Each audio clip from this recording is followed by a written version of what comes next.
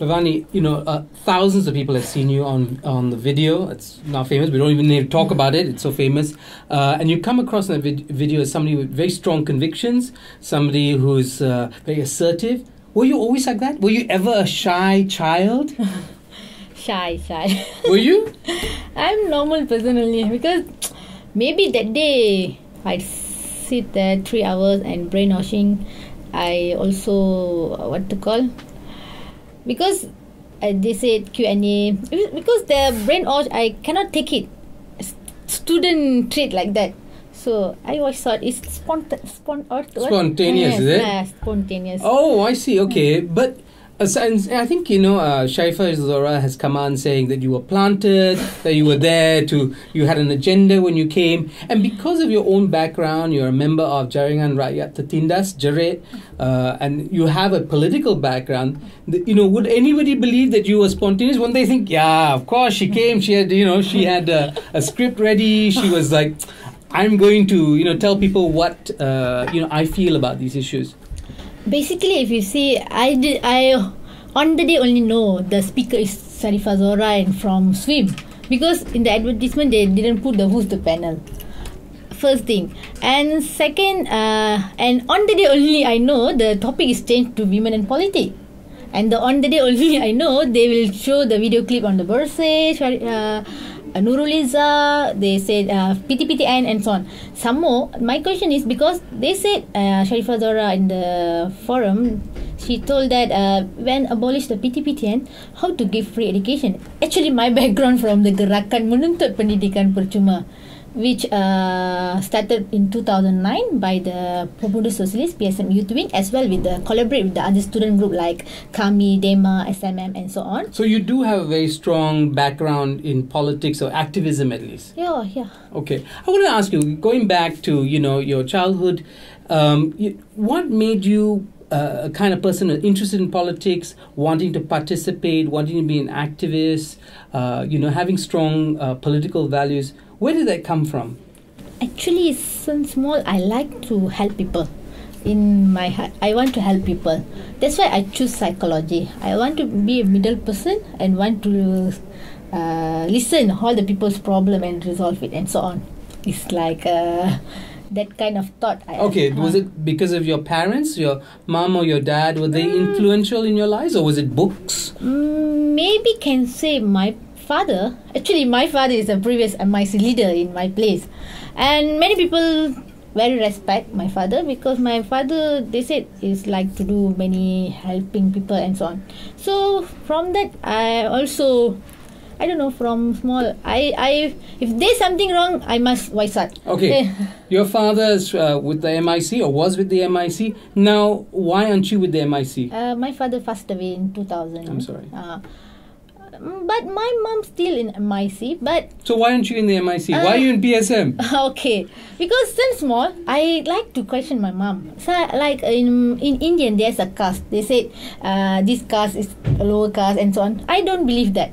And also same goes to many people say God have lot of hands, and I don't believe. How to say? I cannot see the people oppressed in small, because I don't know. It's so okay. So you grew up. You're quite skeptical. Are you a religious person? Sort of. Sort of. Okay. So you ask questions. You're a kind of person that is given to asking lots of questions. Now, okay. So, but still, my question is, why not the MIC? Why did you choose PSM over MIC?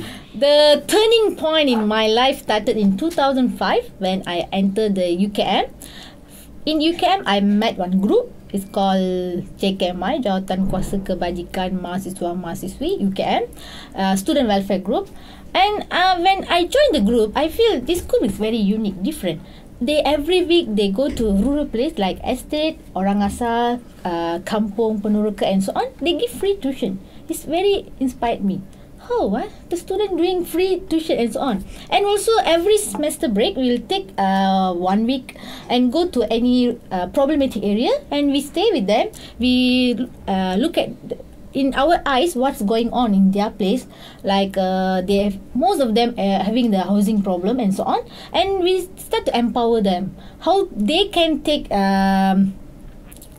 leadership, how to resolve their problem and so on. Okay, now, many people get involved in charity work and they do similar things. They do tuition, they give food, they get involved in the lives of ordinary people who have, for whatever reason, are having a hard time. But the group that you're involved in were political. Well, for you, what is the distinction? What is the difference between being in the Lions or one of the other charity groups and being in a political group like JKMI? First thing, this group, we don't have leader. We only call coordinator for any program. Then we do meeting, we sit in circle. If we see other groups, they have a very formal. They have a leader and deputy leader. If meeting, somebody will sit, another people will standing. And you don't like that hierarchy? Yeah, because are you an anarchist? No, because I feel every people need to treat equally. Democratic centralism. I learned the democratic centralism real meaning when involved in this group, because we feel every person is equal. Every person has a right to give their views, give their opinion and so on. If compared with the other society on, they are very formal, very bureaucratic, very formy. Okay. Now, you bring up the issue of democratic centralism, and I know that we know that Sharaad is associated with Parti Sosialis Malaysia.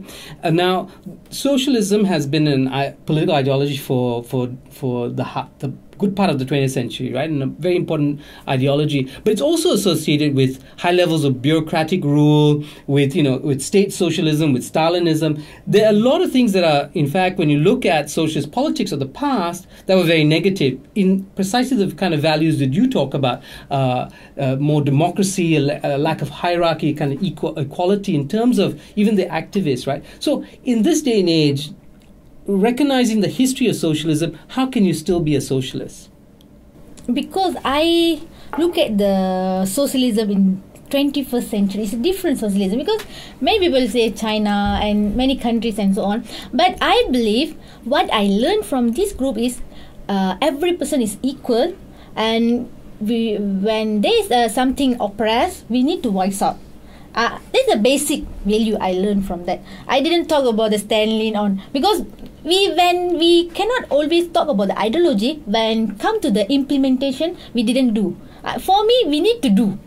So I think that is the thing make me still in this group.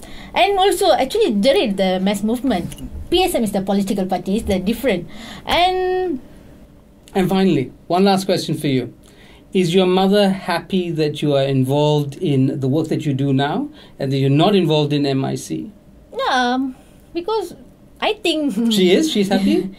Yeah, I think she's happy because she know after I involve in this kind of activity, I always compare and always explain to my mom, this is different, why is it look different, why they get, why this one didn't get, why. So sometimes we have argument with family, and also because it's freedom of association, everybody have freedom, so we need to implement that. My mother has some kind, because my mother, I believe, is grassroots people at MIC, because sometimes we argue. My mom said, okay, everybody in MIC is different, but I'm doing my job. For her, she doing maybe how to explain, but so far now after the incident, she's still okay. She know my way is different, her way is different, and most of the time she will agree with me because we talking and we give example and so maybe do you think one of these days your mother will come over to your side and might be. Okay, thank you so much, Bawani. Thank you.